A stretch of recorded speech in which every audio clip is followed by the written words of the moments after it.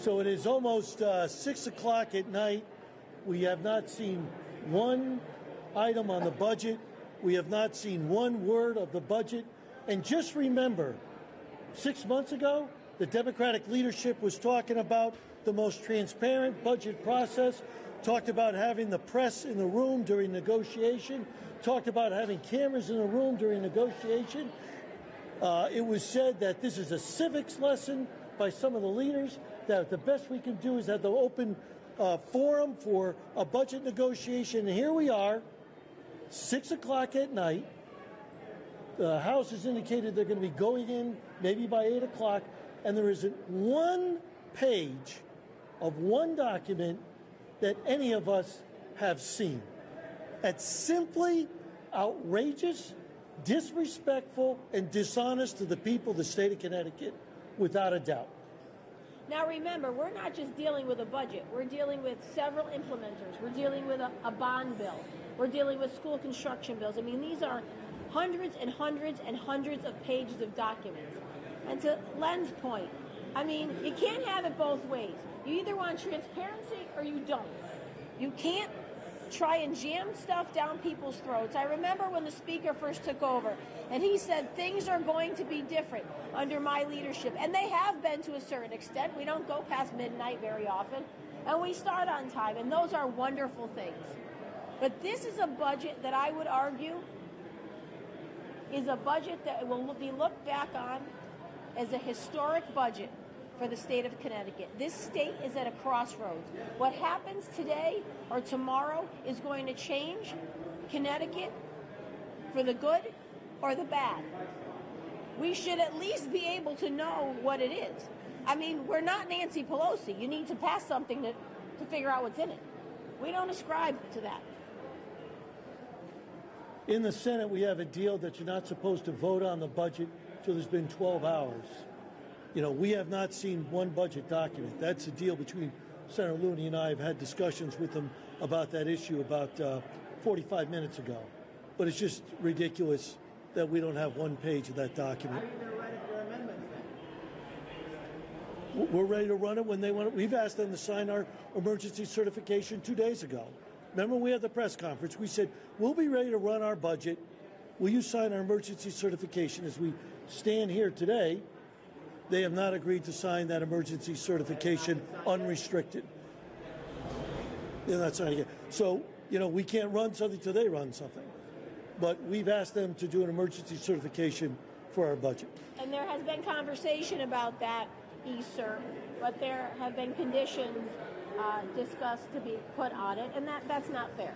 I mean, listen, we've said this from the beginning. We have our 9th budget since April, and we just want to run it, debate it, and vote on it. To say, okay, well, you can release certification, this bill, but then you can't run amendments on it. Listen, if you don't like it, then vote no, right? I mean, that's your prerogative. Everybody in there has the right to vote yes or no on any bill. If you don't like it, vote no. But don't say we can't run amendments on it, or it should be for a certain amount of time.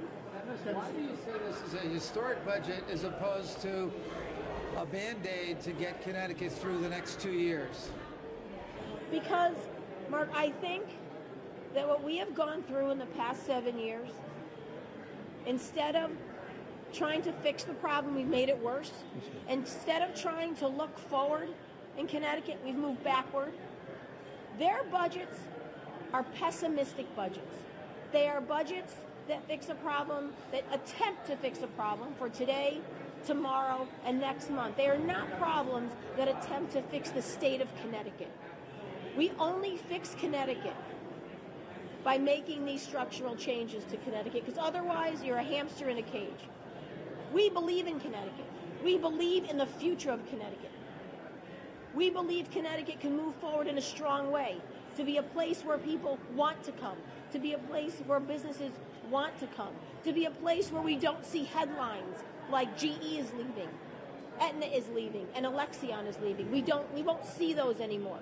But we will not get to that point under these types of budgets. The Speaker was saying that this budget will pass and it will go to the governor's desk. Are any of your members going to be involved in this process?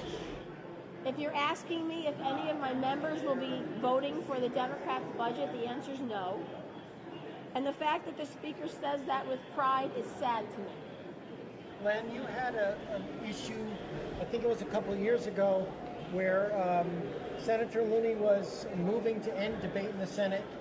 You had felt at the time you were rushed that year and you weren't given the document in advance. And we know the Senate has some, as they've described them, scheduling challenges this time around. Are you worried you're going to run into another time where we're looking at cutting off debate? And are you going to cut a deal to limit the debate? I'm not cutting a deal that limits the debate. I have offered to Senator Looney that, look, if it's going to start in the House, let the House do their business. Let's come in 10 o'clock Friday morning where we do have full attendance. We could get through this relatively quickly, come right in, start at 10 o'clock, start at 9:30, and we can get done with this budget relatively quickly. It seems foolish if it starts in the House at whatever time and the debate is a reasonable debate in the House, the Senate's not going to vote till 2, 3, 4 o'clock in the morning. Now, look, frankly, for me, I'll dig it out. But there are certain members on both sides of the aisle who are of a certain age that I think this is a big wear and tear. There's no reason in the world why we can't do this at 9:30, 10 o'clock in the morning. Nothing is going to change. What's the rush? If they have the votes, they're going to be there the next morning. It just doesn't make a lot of sense.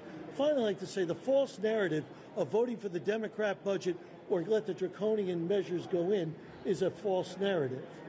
The real story here is that Representative Klarides is going to put forward in the House our budget. And our budget is the third alternative that they don't want to talk about, but it is the third alternative to the draconian measures. It isn't A and B, it's A, B, and C.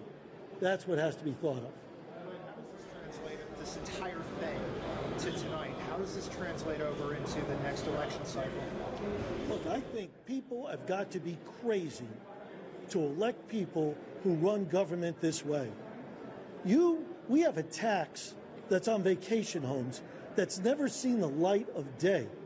You don't even know what you're affecting, what you're not affecting. They did this in Vermont, and prices of property dropped. So you don't know what you're affecting.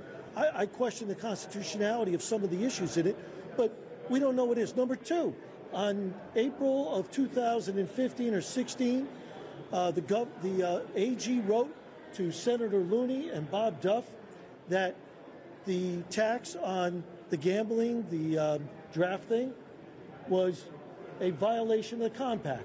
Themis and I have sent a letter to the AG to say, did you get new information? Are you backing off from that?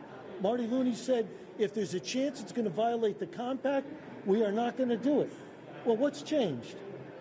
That's being desperate? Is that what's changed? So, number two, you're taxing cell phone lines, cell phones, I'm not exactly sure, haven't read the language yet. Where was that public hearing? Who got that opportunity to speak up? People buy phones for their kids so they can check on their kids when they leave school, when they're going home, or where they're going to be. We're going to tax those as well? We're going to, firefighters, EMTs, what does it mean to businesses? Nobody got a right to say one word, and most of us found out about it in the last 36 hours.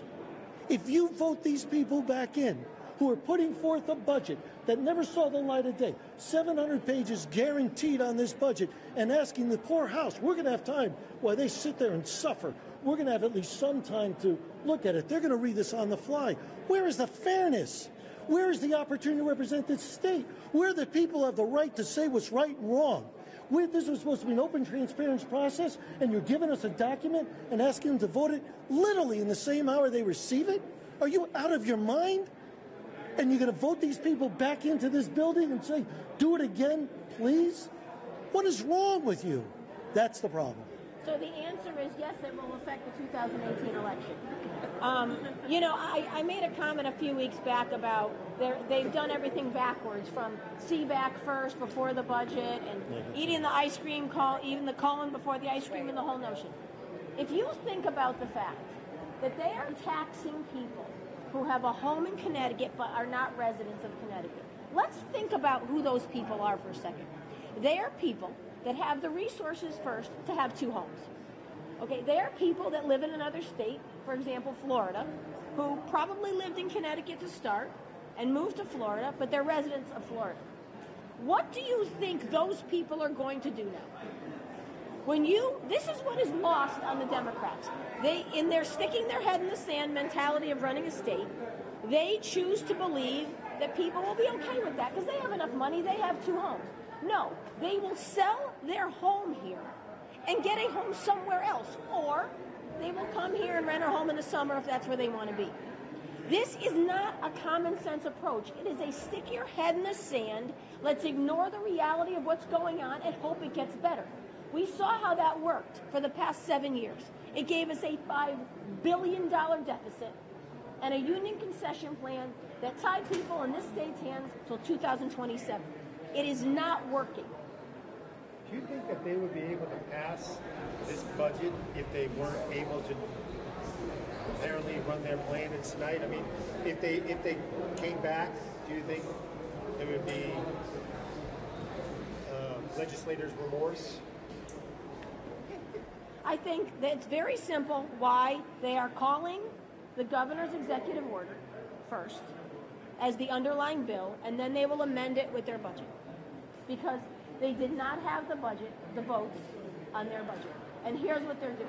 Instead of being able to say, we didn't have a deal, we didn't have a budget by October 1st, the governor's draconian cuts are going into place, they want their members to be scared to death of having to vote for the governor's draconian cuts instead of just letting it happen. Now, I got to tell you, I mean, we're not in the majority at this point, but we don't run our caucuses this way. I want my members to vote for something because they think it's the best for the state of Connecticut, not because they're scared. I want my members to vote for something because they know Connecticut has a bright future and we have a way to move forward. And we believe in that in a positive way, not out of scare tactics and pessimism. And that's what's going on today. Thank you very much. Thanks, guys.